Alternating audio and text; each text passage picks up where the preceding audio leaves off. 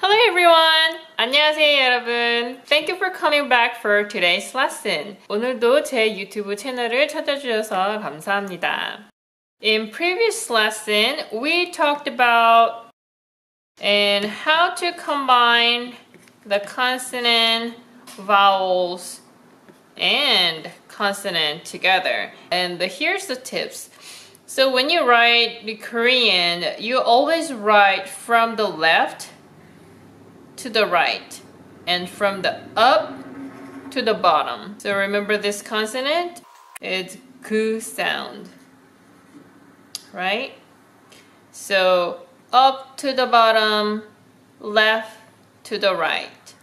It is nu sound. Left to the right, up to the bottom, left to the right. And this is T sound. Okay? There's the first consonant and the final consonant, which is like last consonant or final consonant. Why we call the first consonant and last consonant like that, it's not only because the first consonant comes first and then the last consonant you write at the end. It's not only for that. It is also because the pronunciation is a little bit different. So today we are going to go over the final consonant and how it's different. First of all, g, g, k. When those consonants comes first, it's g, g, k sound. Remember? But if those consonants comes at the end as the last consonant or final consonant, it is only K sound. For example, g, a, ak. It's kak, kak, kak. And if it's double consonant, it is also kak, kak. And if it's like this, it is still kak, kak, kak. As first consonants, these are different sounds, but when it comes at the end, it's all same. But why we use all of those is because, let's say we have another syllable right here. This is E. And you write like this.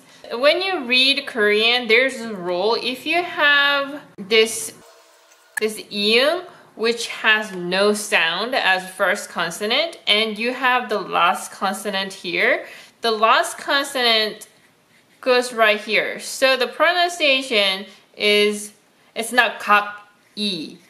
It's ka-ki. Ka-ki. And here,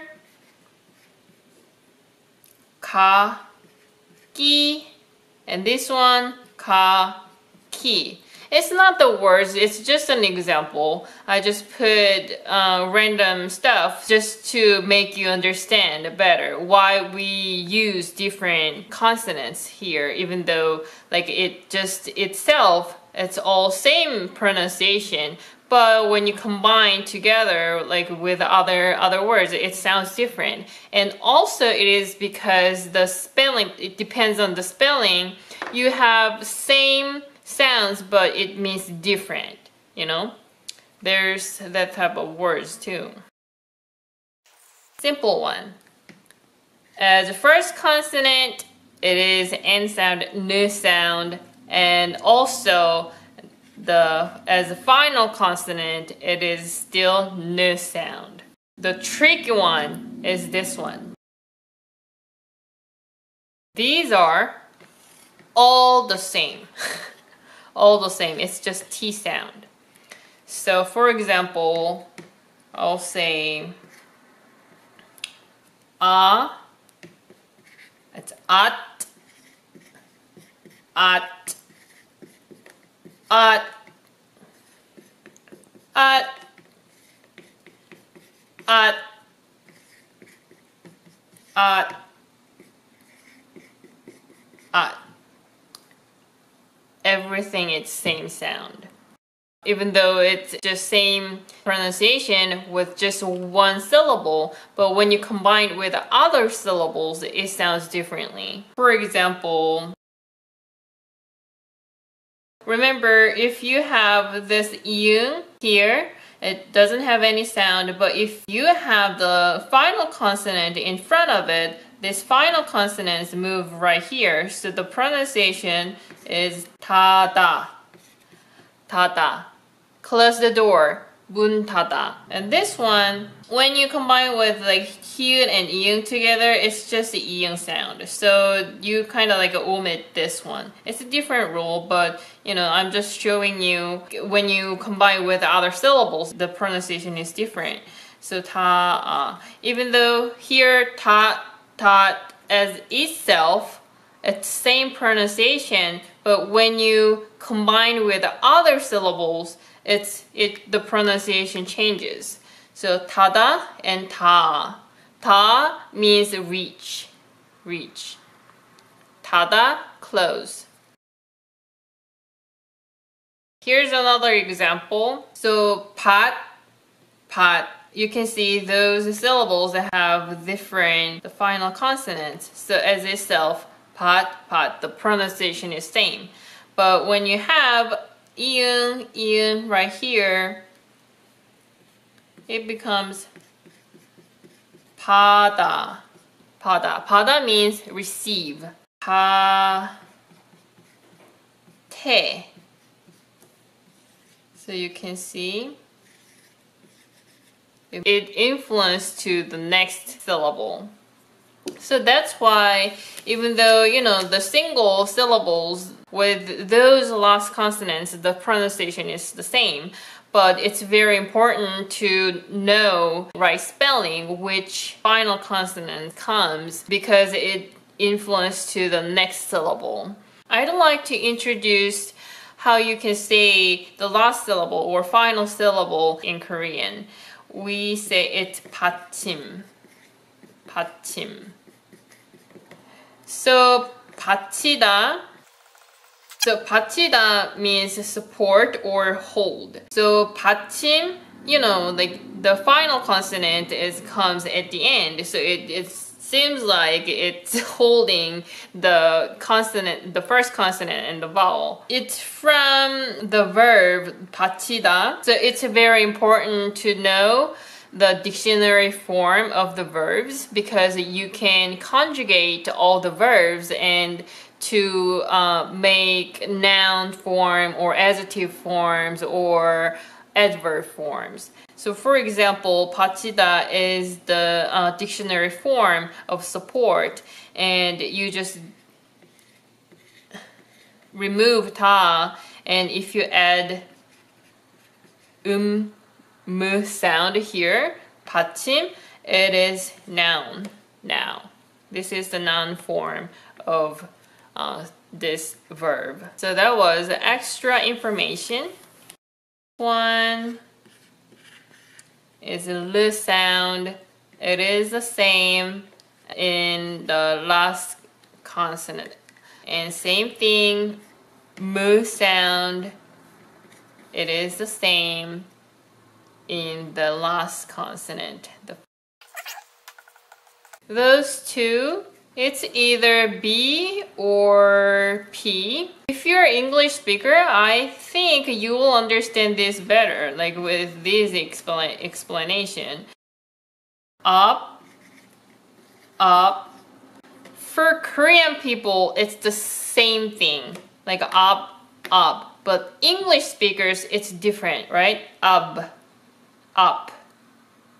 Because you have the ending sound. You have to make the ending sound up, like that. But Korean, up.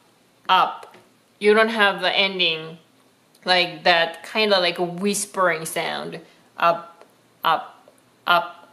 It's the same. But when you have the syllable and the next to it, it comes like that. Yeah, this B sound goes right here. This P sound goes right here. So it's abe and ape. So it's up, abe, ape. And we have iung. This one, remember, as the first consonant, it doesn't have any sound. But if it's final consonant, the pronunciation is ng, sound, But you need to be careful. We don't pronounce the ending sound like that. It's just So,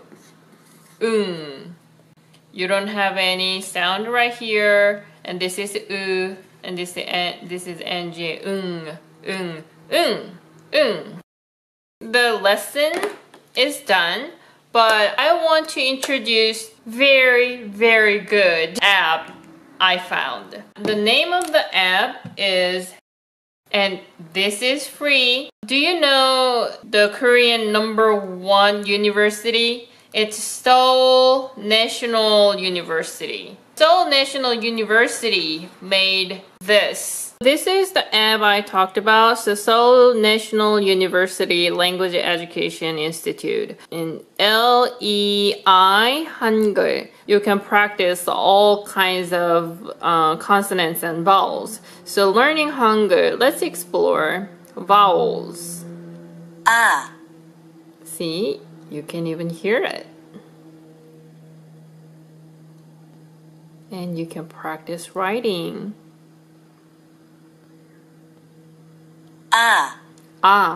The reason why I'm introducing this app now is because the orders are different from my lesson. So I taught you the consonant first and then the vowel. But this app introduced the vowels first and then the consonant. So let's do the consonant. Ka. So it's already combined with the vowel together. If you don't know how to combine the consonant and vowel together, please watch the previous video Ka. I uploaded. Ka. So when you learn language, I recommend you use as much as the senses you can use. So like, you're looking at the letter and you're writing, you're touching, and also you're listening, you're hearing, so you use, all kinds of senses. So that's how you can remember better and longer. Let's see the final consonant here. Ak. And also, I really like this one. So, g sound, they put g, k, g at the end. And it means they have all the same sound. It's all together. So let's see. You push this button. Ak. Ak. Ak. See, all the same. An. An. At. At. At. At. At. At. At. All the same. I. Anyways, so you can explore that, and also there's test right here. So you can test yourself. Ka. Ka. Yay. Ta. To. I'm so good, right? Tu. Ko. Okay, I just wanted to mention that I don't get any commission for this advertisement. I just think this is so awesome, so I just wanted to share with you. I hope this app help you to remember and practice all the vowels and consonants, and they combining together, and you eventually get the sounds better. Thank you everyone. 감사합니다. I'll see you in the next video. 다음에 또 만나요.